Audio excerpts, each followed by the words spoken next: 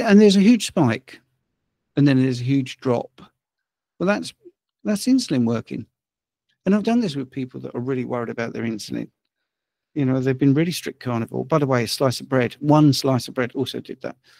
And I say to them, well, why don't you go and eat a chocolate brownie or something? And you know, if you've got your CGM, you'll see it.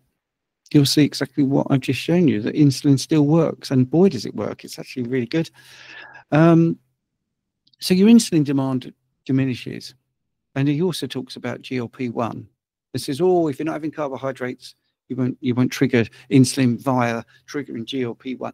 So what that is, in your small intestine, there are sensors for sugar, for glucose, for carbohydrates. When you eat, these are called incretin hormones, and GLP-1 and GIP are the hormones that react to what you've eaten. So GLP-1, he thinks, only reacts to carbohydrates. That's what he's saying. Why that's important is because there was a study or a trial to prove that GLP-1 actually existed, and there were these sensors in the small intestine. So what they did was they got people directly into their blood. They put glucose into their blood to see the insulin response.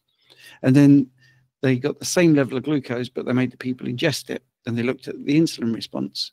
And it was about 10 times the amount for the incretin hormones. So we know that when you eat, your small intestine, on the brush border, there are sensors there.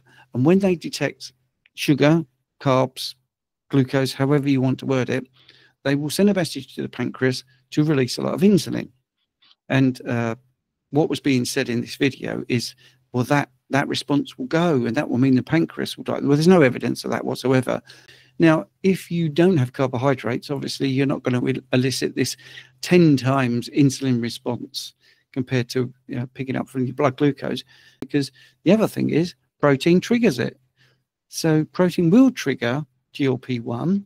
It will stimulate the glucagon-like peptide 1, and it will activate it. So even just steak and eggs, it's going to keep that production chugging along, and you're going to see no problems